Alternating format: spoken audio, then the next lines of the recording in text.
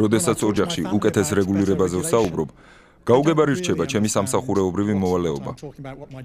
მე ვცდილობ მათ ავუხსნა, რომ უკეთესი რეგულირება არა მარტო იურისტების ან პოლიტიკოსებისთვის არის საინტერესო, არამედ იგი თითოეული ჩვენგანის ყოველდღიურ ცხოვრებას ეხება.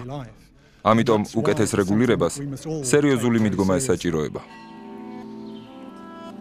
2011 წელს საქართველოს დედაქალაქ თბილისში ჩატარდა საერთაშორისო კონფერენცია, რომელზეც განიხილებოდა აღმოსავლეთ ევროპაში უკეთესი რეგულირების საკითხები.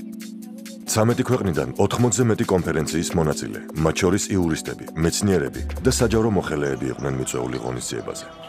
კონფერენციის ორგანიზატორები იყვნენ საქართველოს იუსტიციის სამინისტრო, გერმანიის საერთაშორისო თანამშრომლობის საზოგადოება, გერმანიის საერთაშორისო სამართლებრივი თანამშრომლობის ფონდი და დემოკრატიული ინსტიტუტებისა და ადამიანის უფლებების დაცვის ბიურო. შეხვედრა კონკრეტული პრაქტიკული მაგალითის განხილვით დაიწყო.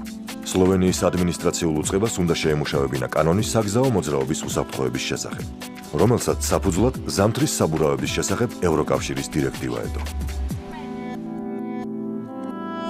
უკეთესი რეგულირება. Anje Dombrowskys ფილმი.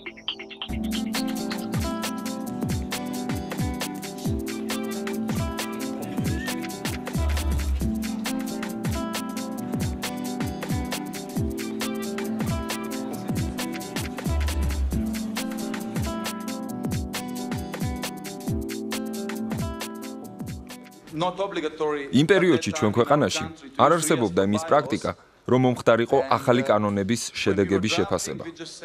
ქვეყანაში დაახლოებით 1 მილიონი ავტომობილი იყო დარეგისტრირებული, რომლებსაც 2 თვის განმავლობაში ზამთრის საბურავებით უნდა ევლოთ. ამის შედეგად სამომხმარებლო ბაზარზე 4 მილიონი საბურავის მოთხოვნა გაჩნდებოდა. სლოვენიის მთელ ტერიტორიაზე მხოლოდ 1 საბურავების მწარმოებელი ქარხანა არსებობს.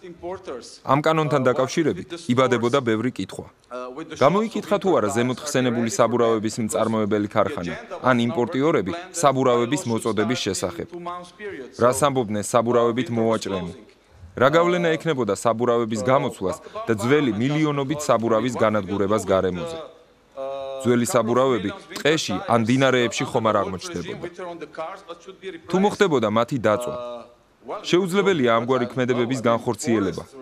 იყო თუ არა ჩვენი სამინისტრო იმისთვის მზად, რომ დაეცვა გარემო მოსალოდნელი დაბინძურებისაგან? მე ამ კითხვებზე პასუხს ვერ პოულობდი. აქედან გამომდინარე, შეიძლება დავასკვნათ, რომ მისაღები კანონი ქმნიდა მრავალ პრობლემას საბურავების დამზადებასთან, იმპორტთან, გაყიდვასთან, მომსახურებასთან და გარემოს დაცვასთან დაკავშირებით. შესაბამისი სამსახურები არ იყვნენ ინფორმირებულნი და შეუძლებელი იყო სწრაფი მობილიზება. გარდა ამისა, ზამთრის საბურავების ვალდებულება შექმნიდა სოციალურ პრობლემებს. ზამთრის საბურავის ღირებულება 70-დან 100 ევრომდეა. შესაბამისად, 4 საბურავის გამოცვლა თვითონ ოჯახს 300-დან 400 ევრომდე დაუჯდებოდა. რაც მათ სოციალური პრობლემების წინაშე დააყენებდა. ჩვენ შევაჯამეთ ეს არგუმენტები და შევიტანეთ წინადადება კანონის მიღების 1 წლით გადადების შესახებ, როგორც სამინისტროში, ასევე საკანცლერო სამსახურში. საბოლოოდ, ასეც მოხდა. პარლამენტსა და სამინისტროებში უამრავი გამოცდილი იურისტი მუშაობს. მიუხედავად ამისა, მაინც არსებობს გარე დახმარების საჭიროება. რატომ? ეს ხომ სინამდვილეში მხოლოდ იურისტების საქმეა. იურისტების პრობლემა ის არის, რომ მათ გონიათ, რომ ყველა კითხვაზე შეუძლიათ პასუხის გაცემა. მათ ხშირად სჭირდებათ იმის შეხსენება, რომ ყოველთვის კითხვა უფრო მეტია, ვიდრე პასუხი. მნიშვნელოვანია იურისტების იმისკენ მომართვა, რომ უფრო ღრმად დაფიქრდნენ, თუ რა შედეგი შეიძლება მოჰყვეს თითოეული კანონის მიღებას. როგორც იურისტებს გონიათ, კანონის მიღება მხოლოდ პრობლემების გადაწყვეტის საშუალება არ არის. არამედ კანონები ხანდახან თვითონ წარმოადგენენ პრობლემას. როგორ შეიძლება უკეთესი რეგულირების მიღწევა? პირველ რიგში უნდა შევეცადოთ თავიდან ავიცილოთ კანონების ინფლაცია. იმ შემთხვევაში თუ არ არის კანონის მიღების საჭიროება, ეს იმას ნიშნავს, რომ კანონი არ უნდა მივიღოთ. მონტესკიეს ეს წესი ხშირად უყურადღებოდ რჩება. უპირველეს ყოვლისა, ჩვენი მიზანი არის მივაღწიოთ ნაკლებ რეგულირებასა და ნაკლებ ბიუროკრატიას. შემდეგ კი გავაუმჯობესოთ არსებული კანონების ხარისხი. ეს უკანასკნელი დამოკიდებულია კანონშემოქმედების ხარისხზე. Მნიშვნელოვანია აგრეთვე კანონის მიღების პროცესი და მისი საბოლოო პროდუქტი. როგორც შინაარსობრივი, ისე ფორმალური თვალსაზრისითაც. ასევე არანაკლებ მნიშვნელოვანია ის, თუ რა ხარჯებს იწვევს კანონის აღსრულება და ის, თუ რამდენად გამოიყენება კანონი. კანონის მიღების პროცესში ხალხის მონაწილეობა არის სამართლებრივი სახელმწიფოს მნიშვნელოვანი ინდიკატორი და დემოკრატიის ძირითადი ელემენტი. ხალხის მონაწილეობა აძლიერებს უფლებებსა და თავისუფლებებს სახელმწიფოში. ხალხის მონაწილეობის სფერო არ შემოიფარგლება მხოლოდ არჩევნებში მონაწილეობის უფლებით. ხალხი წარმოადგენს სუვერენიტეტს და აქედან გამომდინარე, კანონშემოქმედებაც უნდა იყოს ქვემოდან ზემოთ და ზემოდან ქვემოთ მიმართული. უკეთესი რეგულირების განსაზღვრება შეიძლება ასე ჟღერდეს. შედარებით ნაკლები რეგულირება. მნიშვნელოვანია არა მარტო კანონების რიცხვის შემცირება, არამედ არსებული კანონების ეფექტიანობის გაუმჯობესება. მხოლოდ ძალიან იშვიათ შემთხვევაში ხდება საჭირო კანონების მთლიანად გაუქმება. კანონები უფრო მეტად მათი ეფექტიანობის პერსპექტივიდან გამომდინარე უნდა გადამუშავდეს. ამ დროს გასათვალისწინებელია ხარჯები. ის უნდა იყოს ადვილად გასაგები როგორც მოსახლეობისთვის, ასევე საქმიანი პირებისთვის. ის უნდა იყოს ადვილად გამოყენებადიც. ამ სფეროში ძალიან ბევრი სამუშაოა.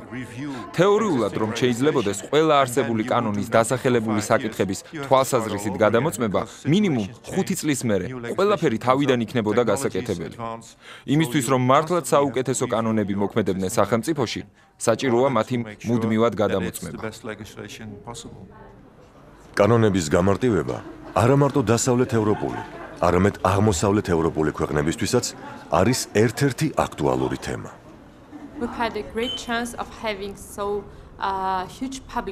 საზოგადოების დახმარებით მოგვეცა შანსი განვახორციელოთ რადიკალური რეფორმები. ამჟამად საერთო ჯამში უფრო ცოტა რეგულირება გვაქვს ვიდრე წინათ. მაგალითად, რეფორმამდე დაახლოებით 200-მდე ლიცენზია და ნებართვა იყო კანონით გათვალისწინებული. დღესდღეობით არის მხოლოდ 67. გადასახადის 21 სახეობიდან დღესდღეობით დარჩენილია მხოლოდ 6. რეფორმის შედეგად ფიქსირდება პოზიტიური შედეგები მოსახლეობისა და საწარმოებისთვის. ექცევა თუ არა უკეთეს რეგულირებას ყურადღება ალბანეთშიც. და თუ კი, რა მიზეზების გამო? ალბანეთშიც ცნობილია, რომ კანონებს გაუმჯობესება ესაჭიროება. ჩვენ კონფერენციაზე პოლიტიკურ ნებაზეც ვისაუბრეთ. შთაბეჭდილებებით ახსავსე დავრჩით. თუ რამდენს მიაღწია საქართველომ პოლიტიკური ნების გამომჟღავნების შედეგად. ალბანეთში ეს საკითხი ძირითადად უცხო ქვეყნების პროექტების წარმომადგენლების ინიციატივით ვითარდება. ეს კი ძალიან ნელი პროცესია, რადგან ჯერ ყველაფერი შინაარსობრივად და ლინგვისტურად უნდა ითარგმნოს. მე ახლახანს დავამთავრე ევროკავშირის 5-წლიანი პროექტი ალბანეთის იუსტიციის სამინისტროში. მსგავსი პრობლემები აქვთ სხვა ამ რეგიონში მდებარე სახელმწიფოებსაც. თანამშრომლების ხშირი ცვლა, დაბალი ხელფასები. ეს ყველაფერი ალბანელების მოტივაციას ასუსტებს. მაგრამ ჩვენ მაინც ვიპოვეთ ბევრი კარგი ალბანელი პარტნიორი, რომლებიც შინაგანი მოწოდების საფუძველზე სიტუაციის გაუმჯობესებისთვის იბრძვიან. ამის გამო ალბანეთში დახმარების გაწევა ნამდვილად სასიამოვნოა. საიდან გამოვლინდა სომხეთში პოლიტიკური ნება უკეთესი რეგულირების მიმართ? რატომ არის ეს სამართლის ინსტრუმენტი სახელმწიფოსთვის მნიშვნელოვანი?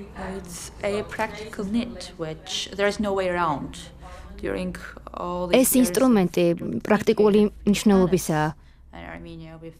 სომხეთის დამოუკიდებლობის რამდენიმე ათწლეულის მანძილზე მივიღეთ გამოცდილება იმისა, რომ უკეთესი რეგულირება ერთადერთი ინსტრუმენტია კანონების მუდმივი ცვლილებების თავიდან ასაცილებლად. ასეთი ცვლილებები პრაქტიკაში ხშირად ხდება კანონის პარლამენტში დამტკიცებიდან 1 წლის განმავლობაში. ამიტომაც არის უკეთესი რეგულირება, გაწონასწორებული კანონშემოქმედებისა და ეფექტიანი სახელმწიფოს მართვის წინაპირობა.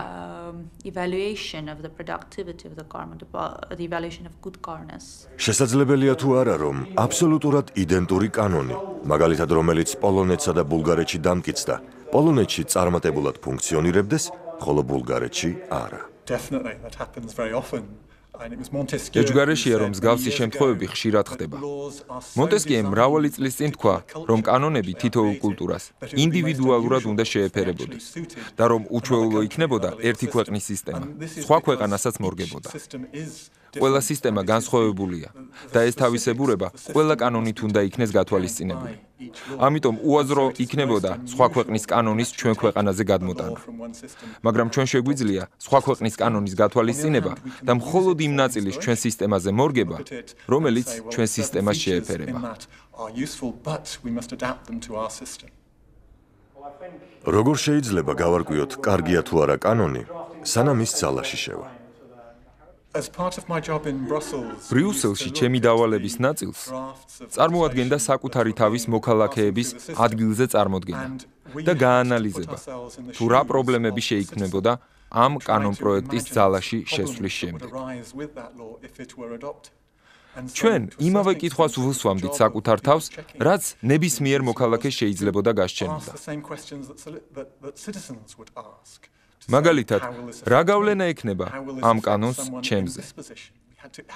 მხოლოდ ასე შეიძლება წარმოვიდგინოთ, თუ რა პრობლემებია მოსალოდნელი. ამგვარი პრობლემების საკანონმდებლო პროცესის დასაწყისშივე თავიდან ასაცილებლად, გერმანიის პარლამენტი და მთავრობა ერთმანეთთან ძალიან მჭიდროდ მუშაობს. სპეციალურად ამისთვის შეიქმნა ნორმების კონტროლის დამოუკიდებელი საბჭო. უკეთესი რეგულირების პრინციპები არის გერმანიის სამინისტროების საქმიანობის შემადგენელი ნაწილი. პირველად მე-16 საკანონმდებლო პერიოდში გამოვლინდა, რომ ამ პრინციპებზე ყურადღების გამახვილება უნდა გაუმჯობესებულიყო. ამიტომაც ამ პრინციპების ნაწილი გადავიდა ნორმების კონტროლის საბჭოს განსჯადობაში. მას შეუძლია ამ პრინციპების შესრულება თვითონვე გადაამოწმოს. ეს ძალიან გვეხმარება შედეგიანად გამოვიყენოთ ეს პრინციპები რეალურ პოლიტიკურ ცხოვრებასა თუ კანონმდებლობის პროცესში. საკმარისია თუ არა, უკეთესი რეგულირების იდეის მხოლოდ სამინისტროებში განხილვა.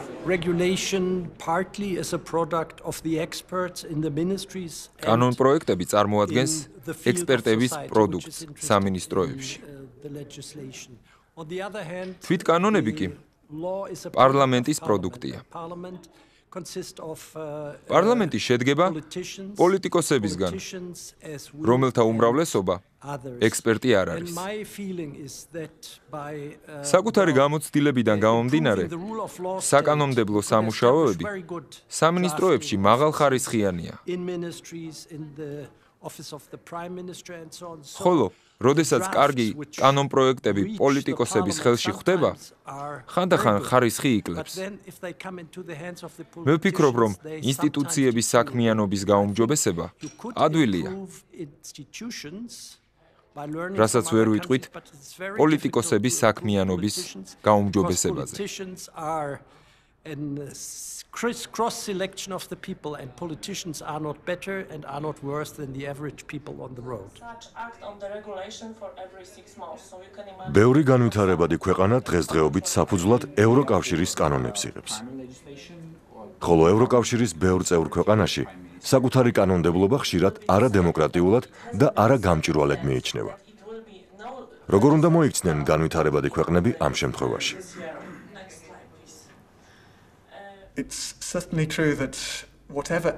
ევროკავშირის მხრიდან საკანონმდებლო პროცესის გაუმჯობესების მრავალი მცდელობის მიუხედავად, ევროკავშირის 500 მილიონ მოქალაქესთან კომუნიკაცია სირთულეს წარმოადგენს.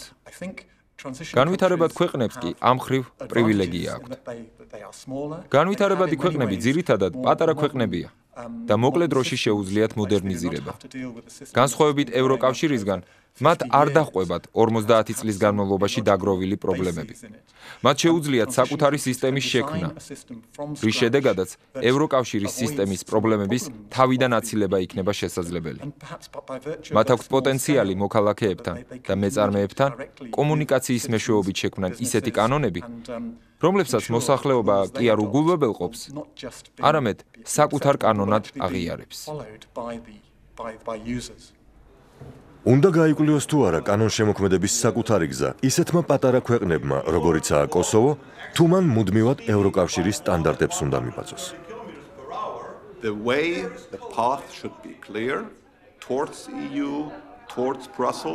ზოგადი მიმართულება ბრიუსელისა და ევროკავშირის მიმართულებით უნდა იყოს აღებული.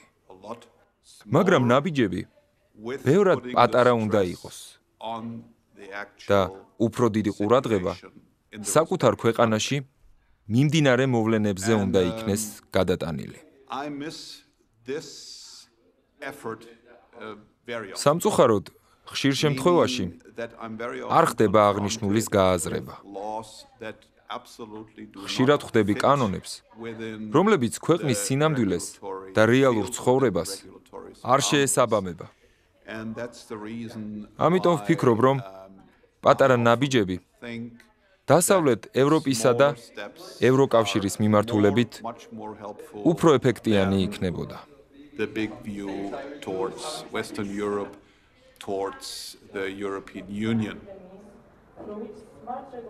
მიუხედავად ამისა, ბევრ განვითარებად ქვეყანაში ამბობენ, ჩვენი სამართალი დასავლეთის სტანდარტებს უნდა შეესაბამებოდეს. არსებობს კი საერთოდ ერთიანი დასავლური სტანდარტი. მე ვფიქრობ, არ არსებობს ერთობლივი დასავლური სტანდარტი. მაგრამ არსებობს საერთო მიმართულებები, გამჭირვალეობის, მოქალაქეთა მონაწილეობისა და ეკონომიკის განტვირთვის მხრივ. მაგრამ მე მაინც ვფიქრობ, რომ არც ერთ დასავლურ ქვეყანას არ აქვს იდეალური სისტემა. ისინი ყველა ერთი მიმართულებით მოძრაობენ და ჯერ არც ერთს არ მიუღწევია მიზნისთვის. იგივე სიტუაციაა განვითარებად ქვეყნებშიც. მართალია, ჩვენ ხედვას ერთი მიმართულება აქვს, მაგრამ ჩვენ ყველა განსხვავებული ადამიანები ვართ და მიზნის მიღწევის გზაზე განსხვავებულ ეტაპებზე ვიმყოფებით.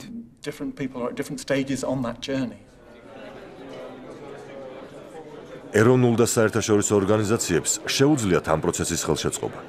მაგალითად, სომხეთში გერმანიის საერთაშორისო თანამშრომლობის საზოგადოება იუსტიციის სამინისტროს მრავალწლიანი პარტნიორია. Had a very successful cooperation in the field of administrative procedure, and now we're having that in the field of criminal procedure. ჩვენ გერმანიის საერთაშორისო თანამშრომლობის საზოგადოებასთან ერთად ადმინისტრაციულ, სისხლის სამართლის საპროცესო და სანოტარო სამართლის დარგებში ძალიან წარმატებულად ვიმუშავეთ. ამჟამად მუშაობთ გერმანიის საერთაშორისო საზოგადოების ექსპერტების დახმარებით საკანონმდებლო წიგნზე, რომელსაც მოკლე დროში მთავრობას თანხმობისთვის წარმოდგენთ.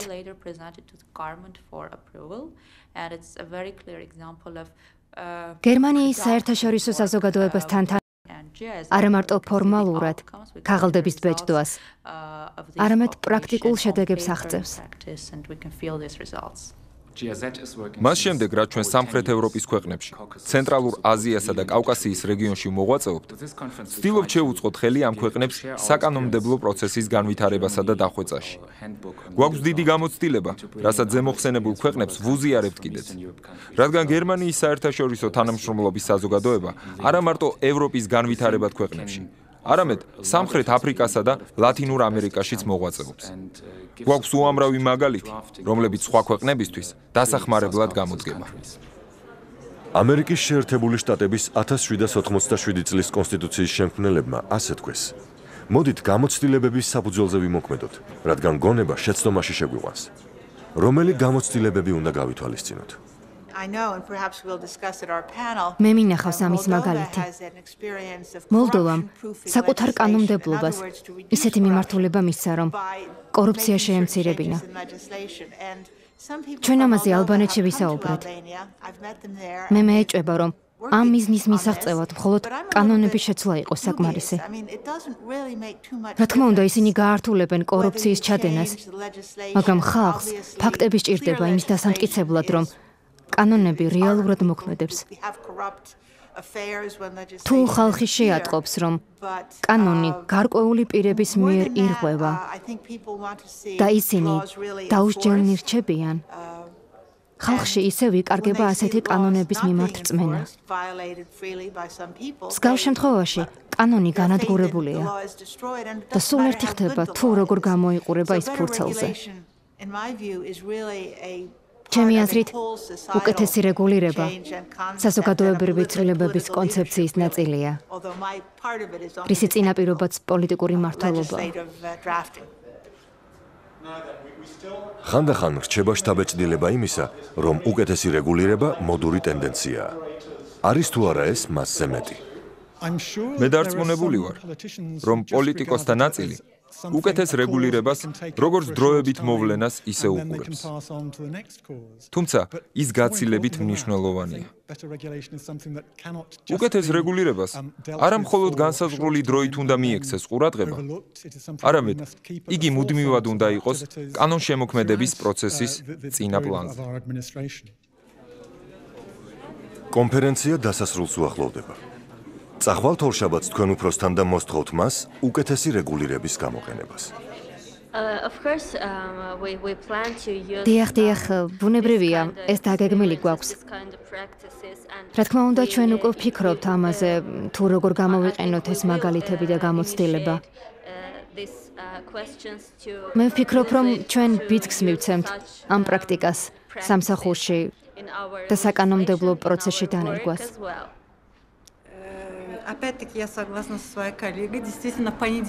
მე ვეთანხმები ჩემს კოლეგას. ორშაბათს, როდესაც მივალ სამსახურში, მოვახსენებ ჩემს უფროს ამ კონფერენციის და აქ დასმული თემების, განსაკუთრებით საკანონმდებლო ჰარმონიზაციის შესახებ. ეს აქტუალური საკითხია აზერბაიჯანისთვის.